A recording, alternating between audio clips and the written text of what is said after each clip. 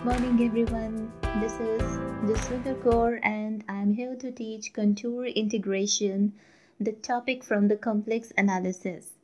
Let's start with the assignment 9. Show that the integration from 0 to infinity on x to the power 6 over x to the power 4 plus a to the power 4 whole square dx is equal to 3 root 2 pi over 16a, where a is strictly positive. Now you have to show this integration to be equal to this right hand side. Now to solve this integration, you have to apply the 4 steps. First, you have to know how to calculate the poles, and then you have to calculate the residue at these poles which lies inside the contour. And third step is to sum up all the residues at these poles, and then the fourth step is you have to use the Cauchy residue theorem to show this integration to be equal to this right hand side, what is given over here. So let's start with the solution. First of all, we have to integrate, we have to choose f of z function to be equal to z to the power 6 over z to the power 4 plus a to the power 4 whole square. You just have to first replace this x with z. So take this function in the form of z, the complex variable, along the contour. Now the contour is given over here, this blue colored one, this line which is drawn, this is your contour. And this contour consists of this real axis from negative r to positive r, and it is also followed by a semicircle tau in the upper half plane from this positive r to the negative r. Right? So this is your blue colored, this is your contour. Let's find out the poles which lie inside this contour. How to find the poles of fz? The first step. We all know that to find the poles of this function fz, we have to take this denominator is equal to 0. So let's put this denominator z to the power 4 plus a to the power 4 is equal to 0. From here, just get the value of z. So I got z to the power 4 is equal to negative a to the power 4, which can further be written as a to the power 4, and this negative 1 can be written as e raised to the power 2k plus 1 pi iota. This you have to remember always, where k is belonging to the integers, right? This implies this z is equal to e raised to the power this a and e raised to the power 2k plus 1 pi iota over 4. And this k will start from 0 to take 1, take 2 and 3. That's it. Why I have taken these 4 values? Because I'm having the power here 4. So you have to take k from 0 to 3. Right? Clear? Okay, now one by one put this value of k over here. You will get your 4 poles. So fz has simple poles at the points. Z is equal to, put value of k 0 first. You will get a e raised to the power pi iota by 4. And then put k equal to 1, you will get a e raised to the power 3 pi iota by 4. And then you will get a e raised to the power 5 pi iota over 4. And then a e raised to the power 7 pi iota over 4. Now you get 4 poles, right? Now which of the poles lie inside the circle? There is a definition, I have also described this in the last video, that out of these 2n poles, if you see the number of poles to be 2n, so from these 2n poles, first 2 poles lie inside the C, right? First 2 poles means this first and second one lie inside the C, half of the poles, and other half of the poles lies outside, or it does not lie inside the contour. Okay, so if your 2n is equal to the number of poles are 4. That means n is equal to 2. That means first 2 poles will lie inside the contour.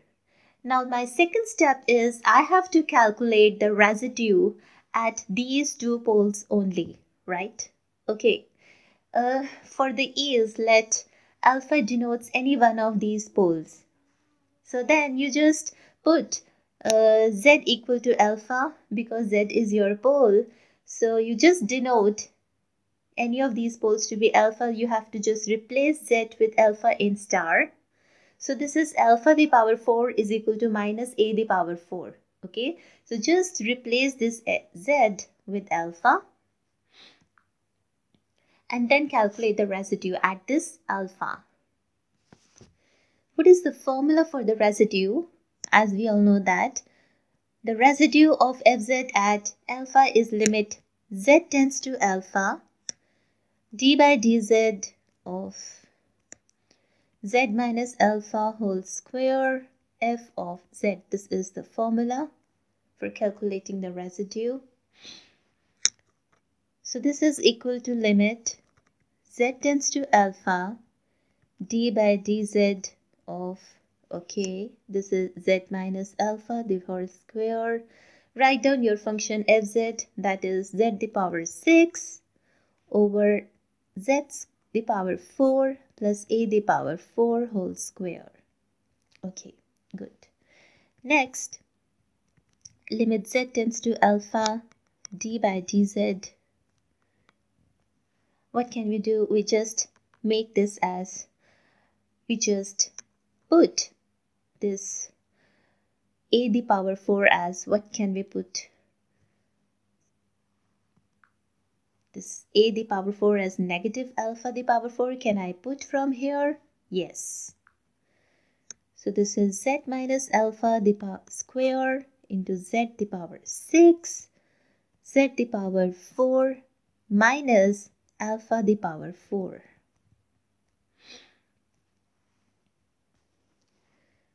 I can write here that a the power 4 is negative alpha the power 4. So further, limit z tends to alpha d by dz. Okay, now make the fractions. Z minus alpha square z the power 6. So this can be written as, this is a formula, that is a square minus b square is a minus b into a plus b. So if you look at this as z the power 4 as z square the square minus alpha square the square, then you will get a minus b, a plus b, right? So this is whole square like this. Next, limit z tends to alpha. Again, further, I can split this z square minus alpha square as z minus alpha and z plus alpha, z square plus alpha square, this whole square. Very much clear. Now cancel this z minus alpha with this z minus alpha, right? And this is because it is square, so whole square will be cancelled out. So I am lefting up with limit z tends to alpha d by dz of z the power 6 over z plus alpha into z square plus alpha square. Okay, let me write here only square. Alright, now it is pretty difficult to derivate this whole function with respect to z. So let me suppose that this whole function to be as phi of z. Let me take phi of z to be equal to this function so that it may get easier to derivate. So I let this phi z to be this whole function, and now I'm taking log on both the sides. So the derivation becomes very easy. Log of phi z is equal to log of z the power 6 negative log of z plus alpha whole square minus log of z square plus alpha square whole square. Now this is 6 log z minus 2 log z plus alpha minus 2 log z square plus alpha square. Now differentiate this with respect to z. Differentiating with respect to z, we get as phi dash z over phi z. Okay, because derivative for log of phi z is 1 over phi z into derivative of this. So this is equal to 6 over z minus this will be 2 over derivative of this log of z plus alpha is 1 over z plus alpha minus 2 over this z square plus alpha square into the derivative of this denominator, that is twice z. So phi dash z is finally coming out to be phi z. Just take this denominator to the other side, and this is 6 by z minus 2 over z plus alpha minus 4z over z square plus alpha square. Alright, very fine. Okay, now d by dz of this function will be equal to phi dash z, that is whole this function. Okay, now just substitute this in 1, right? This I have marked as 1. So I'm just substituting this. So to calculate residue of fz at alpha, just substitute this derivative and take the limit z tends to alpha, and you will be getting this. Now taking limit z tends to alpha, so this is equal to put z equal to alpha now all over here. So this is alpha the power 6. Here this is alpha plus alpha, which is 2 alpha whole square, and this is alpha square plus alpha square, that is 2 alpha square whole square. Now it is very easy. This is 6 over alpha minus this is 2 over alpha plus alpha is 2 alpha minus this is 4 alpha over this is 2 alpha square. Pretty easy.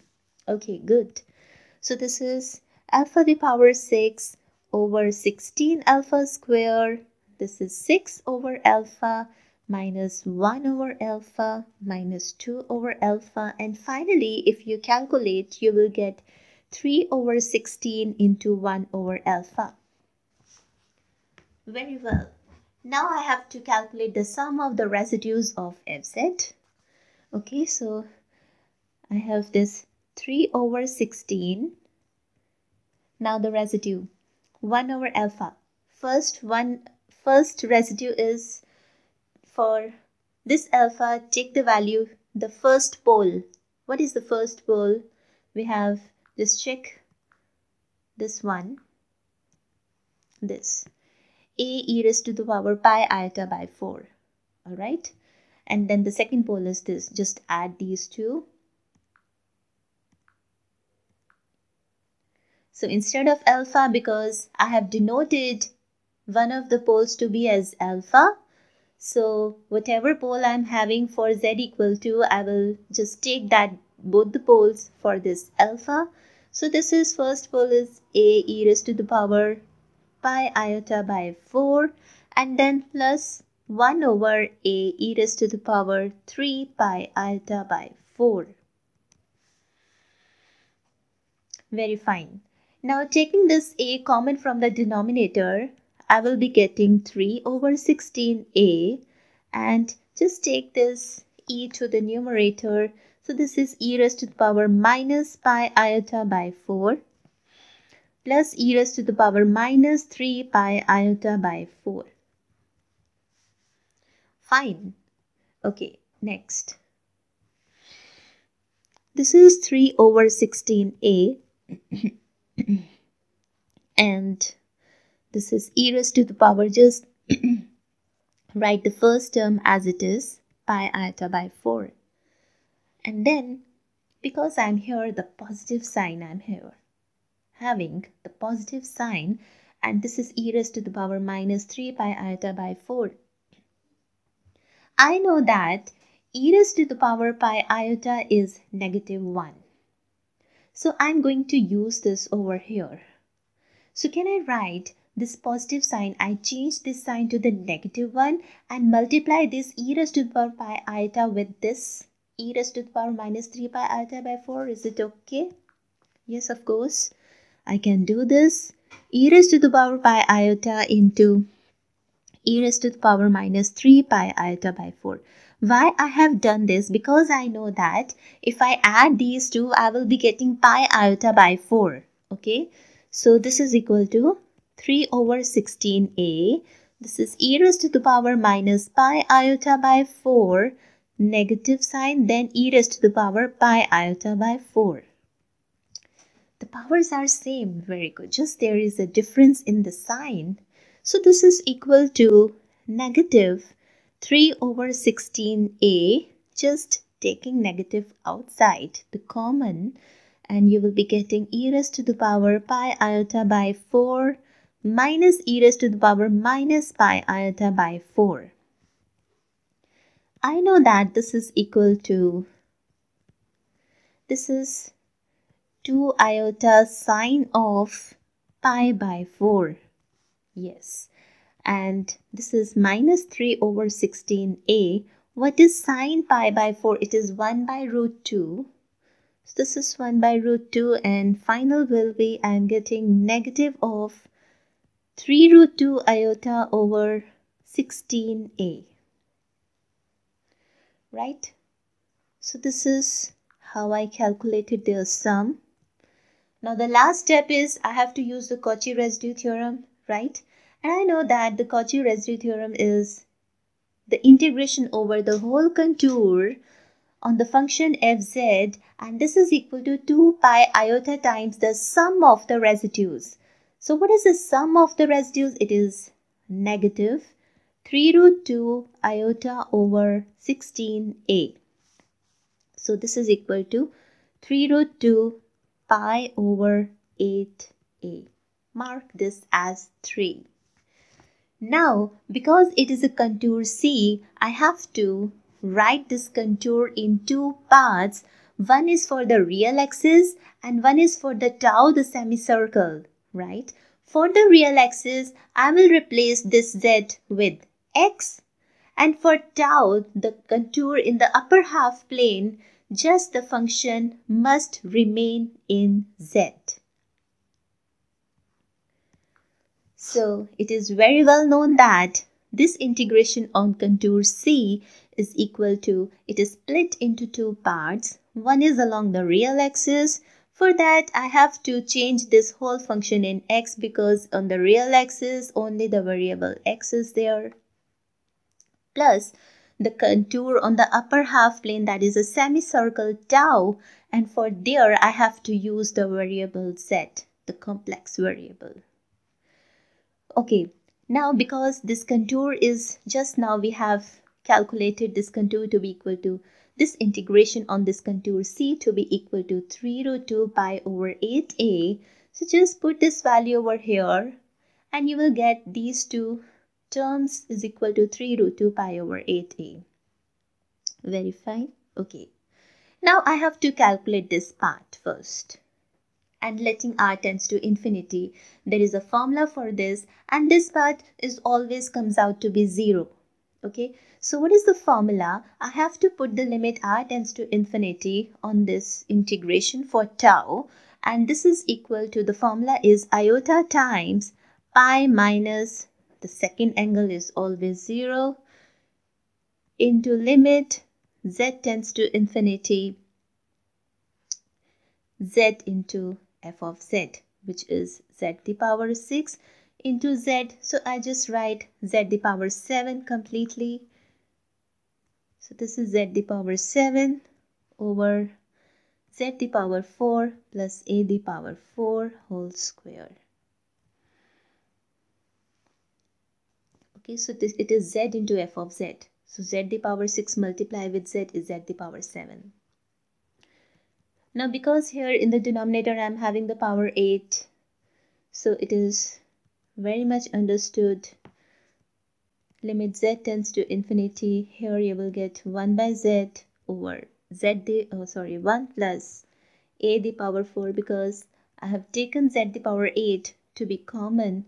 So this is a the power 4 over z the power 4 whole square.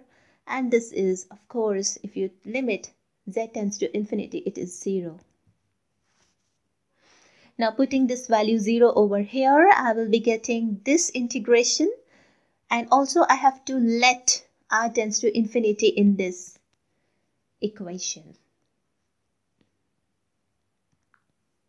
So letting r tends to infinity in 4, I have marked this equation as 4. So this integration minus negative r will change to negative infinity, and positive r will change to positive infinity. And there is your function in x, and this is equal to this.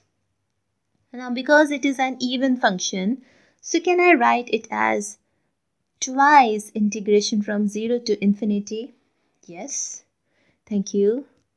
So this is x to the power 6, x to the power 4 plus a to the power 4 whole square dx is equal to 3 root 2 pi over 8a.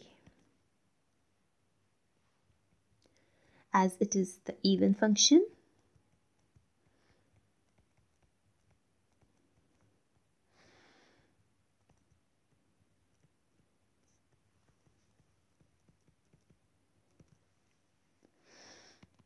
so finally it is 0 to infinity, x to the power 6, x to the power 4 plus a to the power 4 whole square dx.